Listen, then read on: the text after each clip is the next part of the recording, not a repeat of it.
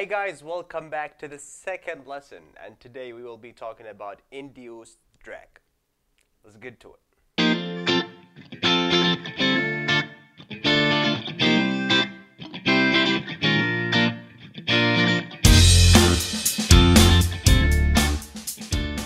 To understand induced drag, there are two things you need to know. First, you need to understand what is the angle of attack and how it affects the plane. The angle of attack is the angle between the relative airflow and the wing. There is an imaginary line that runs from the leading edge to the trailing edge of the wing, and this line is called the chord line. Make sure you remember this name.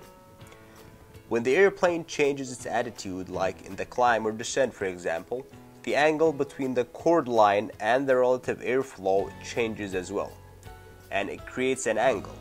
This angle is called the angle of attack, or AOA. This is the bloody angle. The other thing you need to know is that the component of left acts in a 90 degrees angle to the airflow. Okay, we now understand what is the angle of attack and how the component of left acts at a 90 degrees angle to the relative airflow. If it's not a right angle, it is a wrong angle. Let's explain the induced drag, how it is generated, and how to reduce it. And just as a reminder, the information we explain in our lessons are connected, and you would have much better understanding if you don't skip through the lessons. I will have the previous lesson linked up here, and you will see them at the end of the video as well. Okay, back to our lesson. Let's get to it. Induced drag is a type of drag that is generated by the left force. So it will always be there. You cannot get rid of it. We explained before how the air flows above and below the wing, and that creates low pressure above the wing and high pressure under the wing. And this difference in pressure is the reason the plane lifts off of the ground. And here's the thing about pressure difference. Airflow in top of the wing tends to flow inward because the pressure in top of the wing is lower than the pressure around the wing, and vice versa. The airflow at the bottom of the wing flows outward because the pressure under the wing is higher than the pressure around the wing. So the motion of the air from the high pressure to the low pressure creates a spiral airflow at the wingtips. And this spiral flow called wingtip vortices. And because these wingtip vortices are flowing inward like we see here, they push down the airflow behind the wing, making it more inclined than it would be during a takeoff run.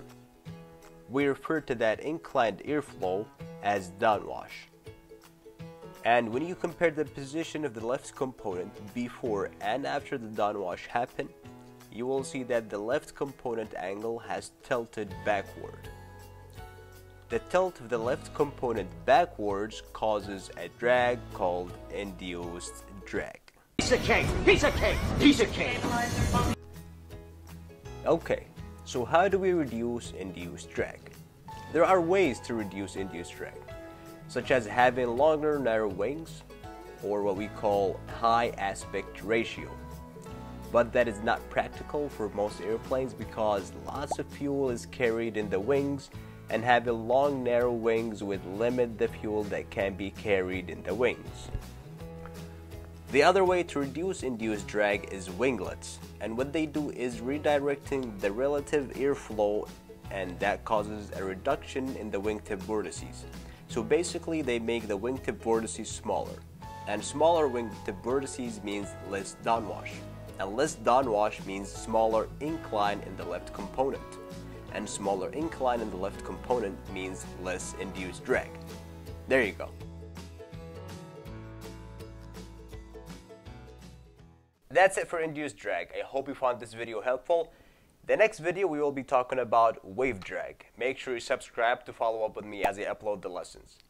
If you like this video, give it a big thumbs up and share it with your friends and family. And if you have any questions, any suggestions, write them down in the comments below. Make sure you watch the previous videos, and I will see you next time.